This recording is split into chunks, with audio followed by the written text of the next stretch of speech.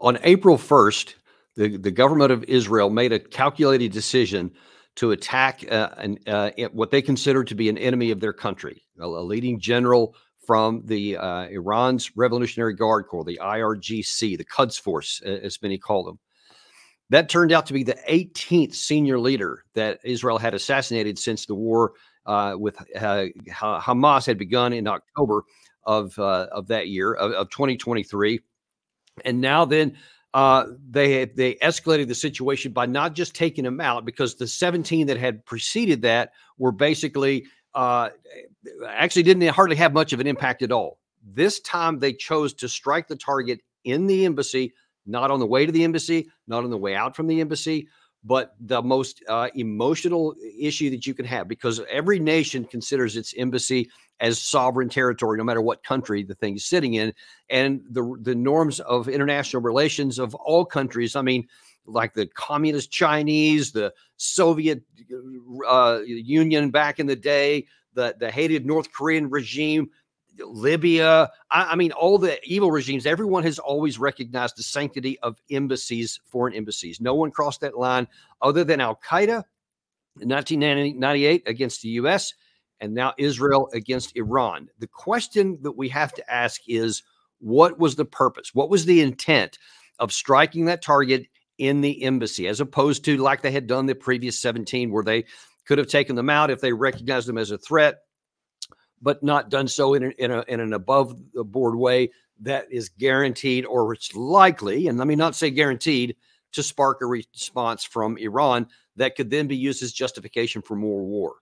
Now, some of the things are starting to line up that make me a little bit more worried about that's actually what Israel has planned all along. And if they take this action, there is the very real possibility that America gets dragged into a war that we should never fight, that we don't want to fight, and that we will only lose if we do fight. I don't know if anybody has some fantasy in their mind that, quote, taking care of the Iranian problem once and for all is a good thing, because that's not how it's going to work out. It didn't how it worked out in Libya. It's not how it worked out in Iraq. It's not how it worked out by deposing the Taliban in Afghanistan. It always seems to come back on top of us. In fact, there's a long history of that, which we won't go into now. But if anybody thinks that, trying to take out Iran is going to solve some problems, the opposite is a virtual guarantee. And this, while I will come close to guaranteeing, will happen. It will be worse for us than whatever anybody imagines the current situation is. It can and almost certainly would get a lot worse if we actually went to war with Iran. So first of all, let's kind of get a running start here, and let's take a look at some of the expected cheerleaders in the United States. If there is a response from Iran, which literally could come at any time, it could even come later tonight, our time here in Washington, D.C., but any day now, something could happen. If that does happen, it appears that Israel is already poised to make a strong counterstrike. There's been news that they would consider, depending on the severity of an Iranian response, they could strike nuclear targets on the Iranian regime on the Iranian soil. They could, which of course itself is by definition another act of war. We'll see what's going to happen. But first of all, let's take a look at the expected support that Netanyahu could get for such an action in the United States. First of all, there's the mustachioed one, John Bolton. This is not a Hamas war against Israel. This is not a Palestinian war against Israel. This is not an Arab war against Israel. This is an Iranian war against Israel through a number of surrogate terrorist organizations like Hamas, like the Houthis in Yemen, like Hezbollah in Lebanon and Syria, like the Shia militia groups in Iraq and Syria. All of these are part of the Ring of Fire strategy that Iran has been creating over the years. And to treat Gaza as the conflict is in itself a mistake. And the administration simply will not point the finger of responsibility at Tehran, which is the epicenter of all this. Is it Iran that fired a missile at another country's embassy? Yeah, don't think so. Was it Iran that actually is having this catastrophic war in the Gaza Strip that has killed tens of thousands of innocent people? It's not. So to say that that's not the epicenter of this issue is either willful blindness or lies, I guess. Really, I don't know that there's a lot of other operations there, because you can't literally ignore the elephant in the room and look for some mice around the edges and say that's actually the big issue there. No, it is the issue of the war between Israel and Hamas, and the proxy issue going on Hezbollah. Here's what John Bolton doesn't say, and all of these cheerleaders are going to be in the same boat here. They don't talk about the context, the things that go along. He points out the things that, as I pointed out the other day, many of these times there will be truthful information and accurate information, but it's selective information, and that's the case here. He's not telling you anything about why some of these things happen. As I just pointed out, 18 members of the Iranian regime of various levels have been assassinated by Israel since October of last year. So it's a concerted effort, and we're talking like they've knocked out. Israel has knocked out leaders in Baghdad, in Syria, in the capital city there.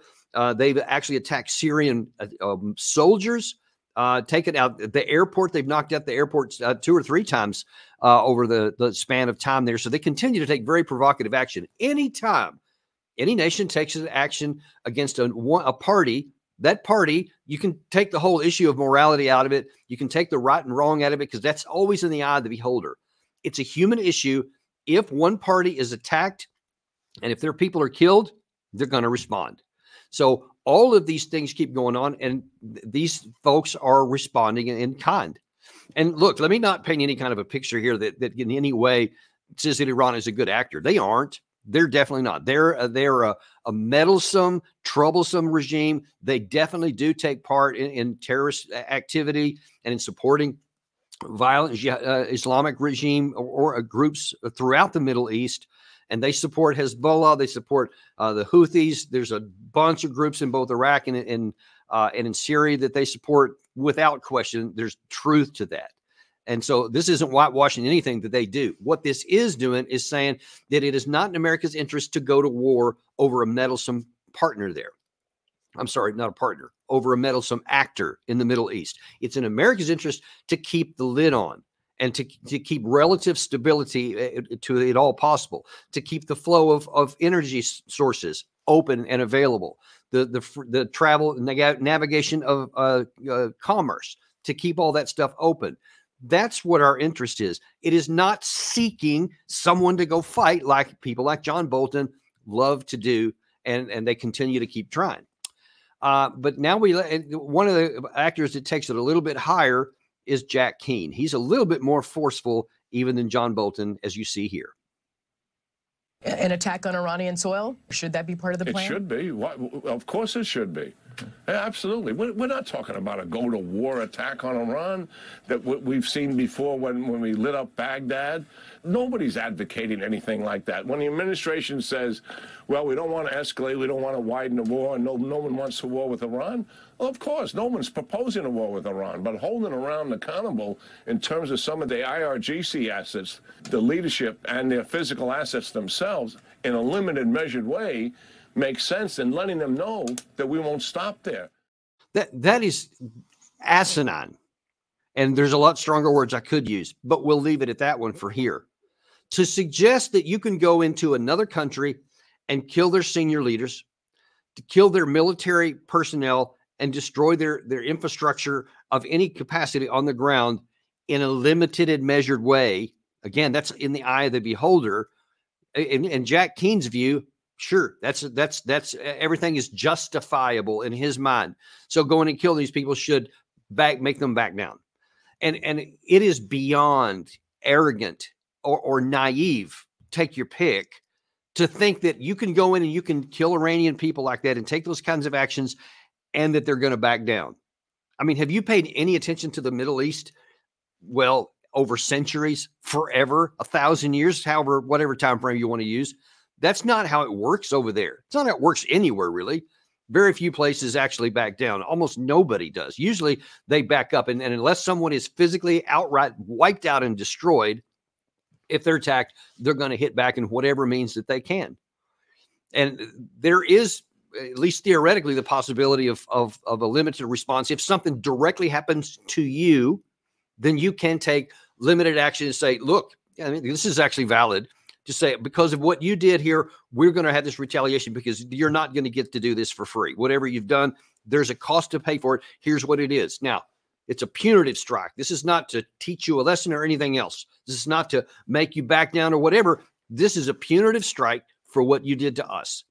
If you don't do anything after that, then that's where it's going to stop right there. And we'll go back to having relative stability. I won't call it peace, but it is possible to have stability because some people don't want to have peace. And there's nothing you can do to make them have it. But you also have to be wise. You can't go in and hit stronger and to where the other side has no motivation to stop. And that's what we're doing right now. And you have comments like this from Jack Keane that said, yes, of course, we should go strike them. I mean, can anyone imagine a scenario? And I mean this, think about this. Is there any scenario in your mind that the United States of America could be struck by any power for any reason, whatever they may hold? They may think that it's justified and reasonable, whatever. By definition, we won't. So if anyone strikes us, that the leadership of our country would go, you know what? We had it coming. We shouldn't have done that. They're right. All right, boys, let's pack it up and go home. Let's don't do that again. I mean, it's laughable to even say. It's almost embarrassing to even say that out loud. Of course, that would never happen. But we expect others to do what we would never do. And again, we've hit Iran many times. We've hit Syria many times. And we've done it in ways that I think are foolish and are laying the seeds for future problems. But a lot of it has been done at a relatively low threshold. And the issues didn't escalate further. The issue with Trump assassinating Soleimani in 2020 is a big example of that, because there was a big response from that. 100 ballistic missiles on an American base in Iraq, which caused many American troops to have serious concussions. Thank God it didn't kill anybody, but it blew up a bunch of our buildings and hurt a bunch of our troops. But Trump decided not to escalate and literally let it lie at that point, because that was in response to what we had done there. That could have gone sideways. But that also laid the groundwork for this hatred of the United States. And even after that period of time, after some number of months of delay, Iran went back again through their proxies to try and attack our troops that are pointlessly sitting on the ground in Syria and Iraq and in other places in the region there. So there's continuing to be blowback from that. Even that issue is not completely gone. And then it just got breathed a whole new life when Israel attacked into the Gaza Strip and started killing so many innocent Palestinian people. And of course, as you know, we ended up losing some of our troops there as a direct response of what Israel had done. And of course, we have launched numerous attacks into the Houthis in Yemen, into these groups here in the Middle East, against Kataib Hezbollah in Iraq and several other similar kinds of groups. Every time some of these things happen and Americans get killed or hit, we hit back there. What has it done? It sometimes they delay, like they went on a pause after one of the last episodes, but then even those have started back again, and it'll always be that way. They'll take a tactical pause to let things cool down, and they'll come back because they're not going to stop doing this. So Keene's wrong. It's not going to deter them from doing anything, and it could very well spark a war. Now, if there's the biggest cheerleader and the one that I pray to God is not listened to by the administration is Lindsey Graham. Without Iran, there are no Houthis. The Houthis are completely backed by Iran. I've been saying for 6 months now, hit Iran. They have oil fields out in the open. They have the Revolutionary Guard headquarters you can see from space. Blow it off the map. Just blow it off the map, Lindsey. That won't start a war. I mean, why would it? We're going to go after the literal economic lifeline of a regime, and they're not going to do anything. See, because we've done too many things in the past, and like with these strikes that I think Obama, Biden, and Trump all at some point launched little missile strikes into Syria for alleged violations of one kind or another.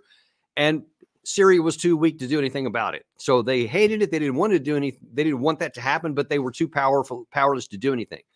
But did it change their behavior? Did it change the regime?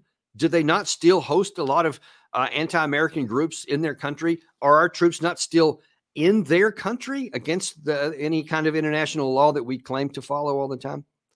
Those issues still keep on, and they are looking for any chance they can. We keep building up for ourselves all these problems. And now then we're at the precipice where there could be a new, even greater pressure to actually do what some of these guys are suggesting. Because so far, we've done some things against some of their proxies. We've done some things against in Syria and in Yemen. We haven't done anything in Iran so far. And you know that a lot of guys are just chomping at the bit to be able to make an action like that. And as I said at the outset, some evidence makes it plausible that this was Netanyahu's plan from the beginning, and it remains so now. So while everybody's waiting right now to find out what Iran is going to do, the question is, what will Israel do in response to that?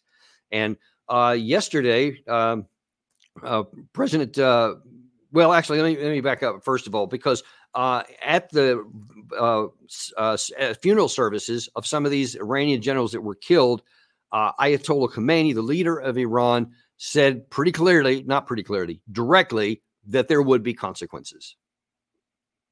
When they attack the consulate, it is as if they have attacked our soil, Khamenei said in a speech marking the end of the Muslim holy month of Ramzan.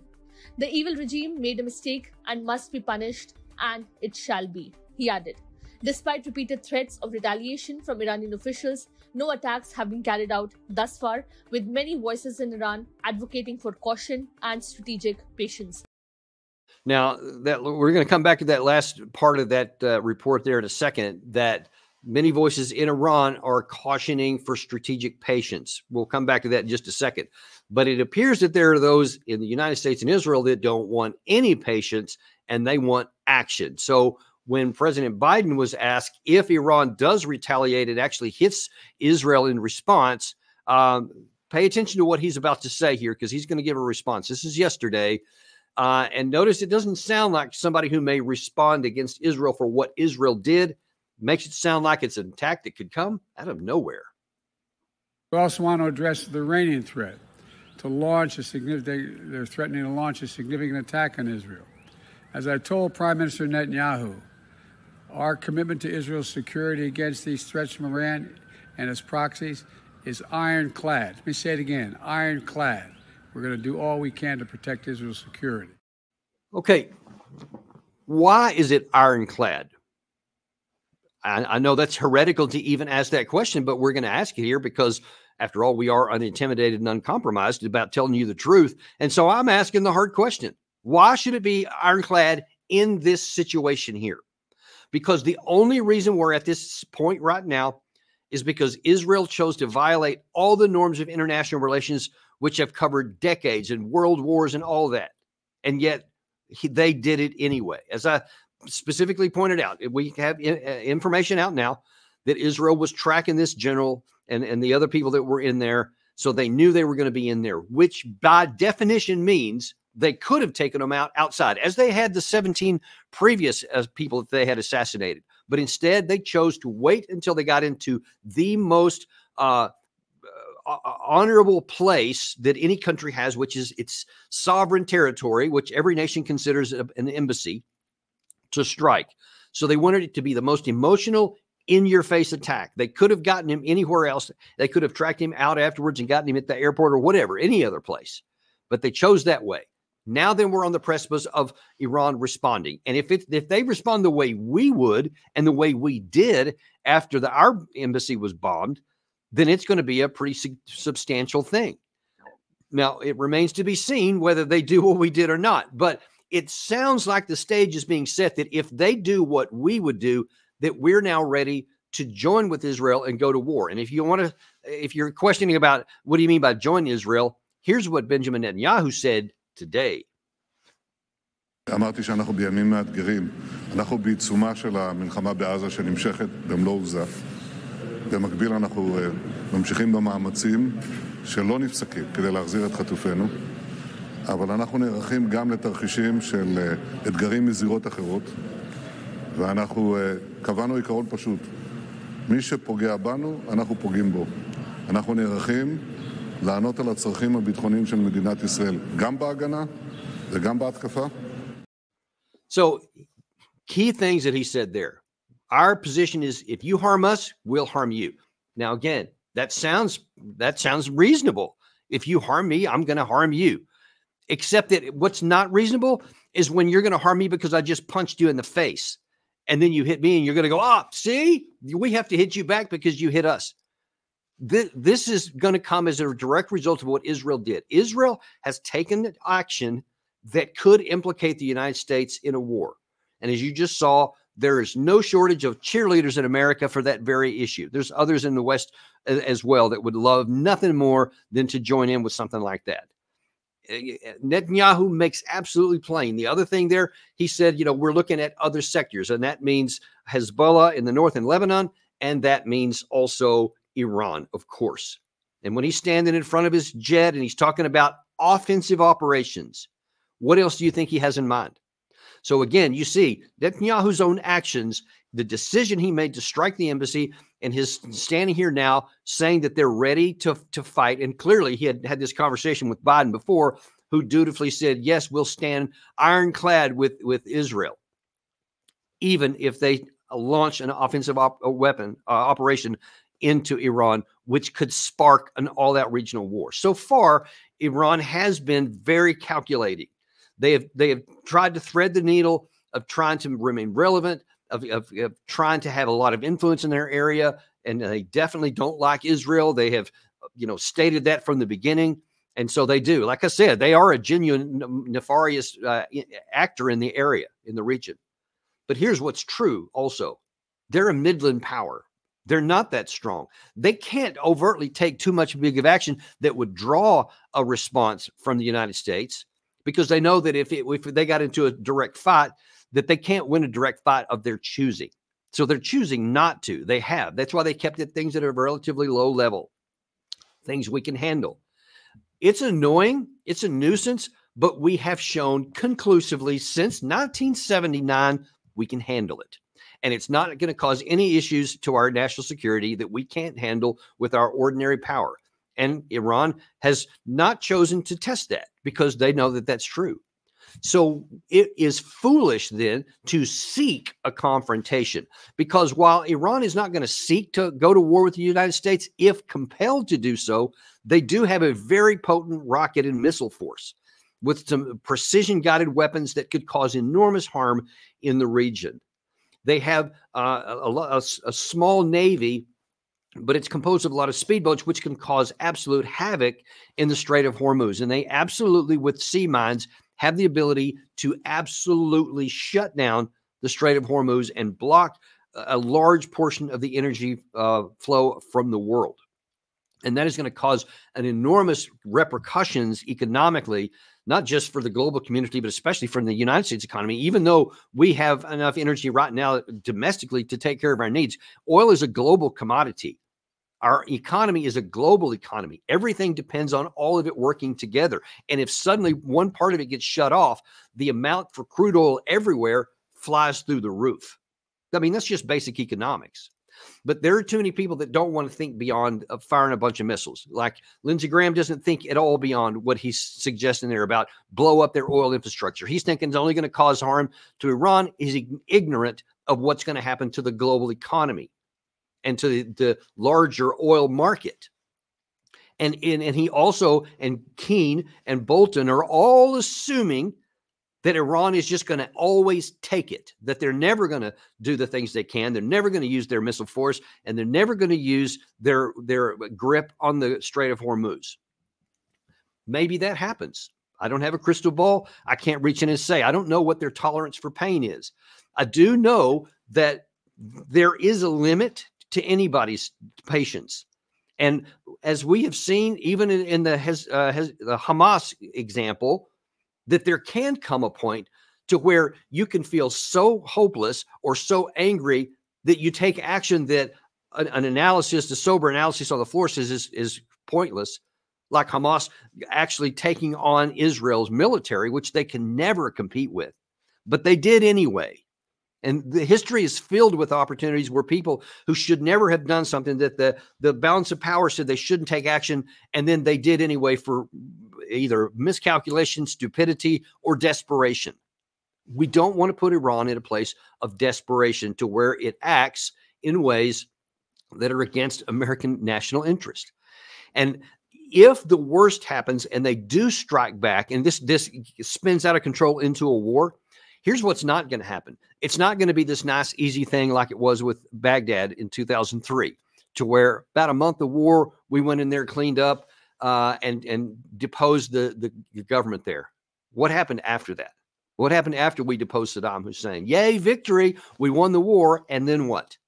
Because of the chaos that resulted, we're still there to this day. Thousands of Americans were killed in the subsequent wars that spawned the insurgency that came after that. That's where Al-Qaeda in Iraq came from. That's where ISIS came from. All of that came from this foolish decision to invade in 2003. This situation here has the potential to be far, far worse than what the Iraq situation was in 2003. Because unlike Iraq, Iran actually has some deliverable weapons that can reach out and harm us. And especially that the Gulf of Hormuz, Iran didn't have the ability to do that. Iraq didn't have the ability. Iran does. And if they play those cards because of desperation or foolishness or any other reason, all of a sudden now then we're in a huge problem. Now, here's what we'd be faced with. Do we now mount a ground invasion and go in and take out Israel, go in and take out the Iranian regime? Because if you don't, if you say, no, we wouldn't do that, really? So you're going to allow them to stay in power. And then they say, you know what? Now then, because you leave us no choice, we're going to escalate our nuclear weapons capacity. And so now we are going for a nuclear weapon because that's the only way that we can keep you guys out from attacking us. According to the CIA, they could produce nuclear weapons fissile material in a couple of weeks and perhaps a bomb in a couple of months. So where are you going to mount a ground force that can take them out in a couple of months? You can't do it. You can bomb them a lot. You can go on this extensive bombing campaign, but you can't get everything because they've already hardened many of their facilities, and it's likely that some would survive. At the most, you're going to set them back. But especially if you leave them in charge because you don't send in a ground force, they're going to continue to rebuild, and you're building up future problems for yourself. It's not going to be solved. There is no scenario where the Iran problem is solved or they're defeated. It's just not there. All it's going to do is blow it up and inflame it and set us back who knows how many years and cause the deaths of more Americans, get us sucked into a war. And again, if you think there's any shot of the U.S. actually going to war with China over Taiwan or any other reason, then you should be the number one guy in line to say, don't ever do anything. Choose a war against Iran in the Middle East, because that will suck our precision-guided weapon systems. It will probably damage some of our aircraft, and it will definitely divert our resources and our ammunition stocks and our personnel to focus on something that shouldn't even be on the radar, much less actually active engagements. And it'll come at the expense of anything that may ever happen in Europe or that ever may happen in the Indo-Pacific. I obviously argue that we shouldn't get into wars in any of those places either at any point, because it's not in our interest to do so, and it's not necessary, neither for our security, for our economic prosperity, all of which are prevented or are helped by not getting into those wars. But in the event that something did happen, this could absolutely sink our boat, because then we could get into a situation where we could literally lose a major war, not a setback, not an embarrassment like Afghanistan, but actually lose a war. And if you think we can't, then you're part of that group that has dangerous arrogance in it. Because I assure you, my friend, we can lose a war if we act foolishly and get ourselves into a number of fights that we should have no business getting into. I don't want to get into a war ever because some other country takes actions that sucks us into it. That's for their interest. You bet. Israel says, yeah, I'm tired of dealing with Iran all the time. I want a war, but I want your country to come in here and fight with me. So I'm going to try to draw you in. No, I'm not going to be sucked into a war because you want it for your interest. And you're going to use the bodies of our soldiers, the dollars of your tax dollars, and the weapon systems and capabilities of our country's armed forces to do your job. We're not going to do that. If Israel and Iran get into a war because of actions spawned by Israel, then Israel will have to take care of it. I will do everything in my power, use this channel, anything I have, to insist that the president does not go to war on behalf of Israel against Iran. That's not in our, it's inappropriate. And by the way, it won't be Biden's call to make, it'll be the U.S. Congress. Biden will not have the authority to send anything into Iran, no matter what. We don't have a treaty with Israel, first of all, a defense treaty. And secondly, the Constitution and the 1973 War Powers Act all are exclusively say the president cannot use the armed forces unless the U.S. or its armed forces are directly attacked or are about to be attacked by another adversary. He does not have the authorization to unilaterally send in on something on behalf of somebody else because they want it. He doesn't have it. So I'll insist that the Constitution be.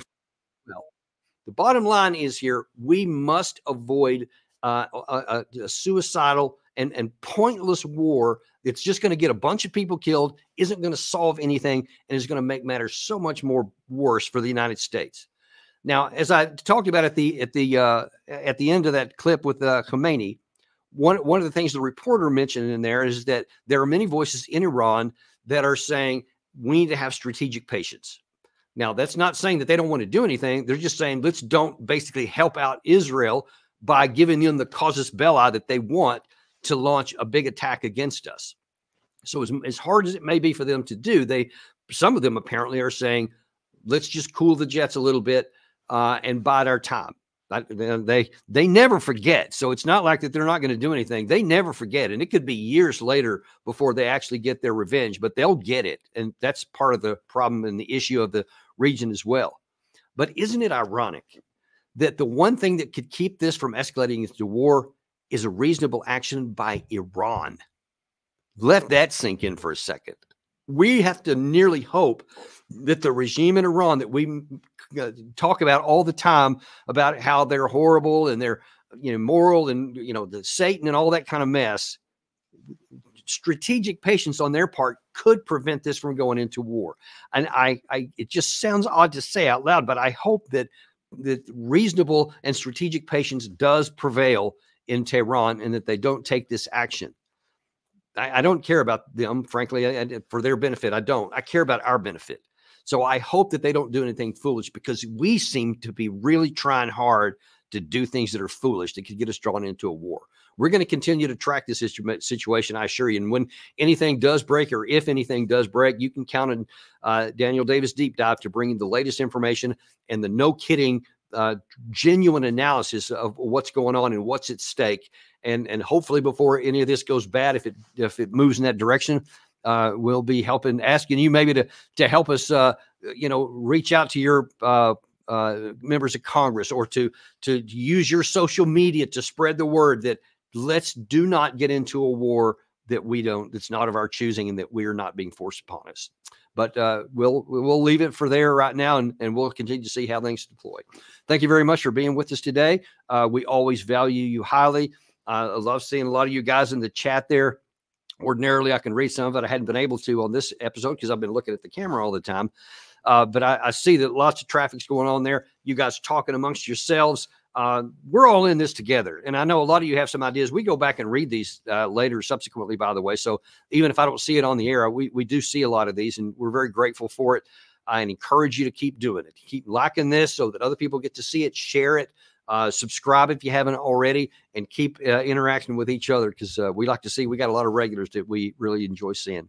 Thank you very much, and we'll see you on the next episode of Daniel Davis Deep Dive.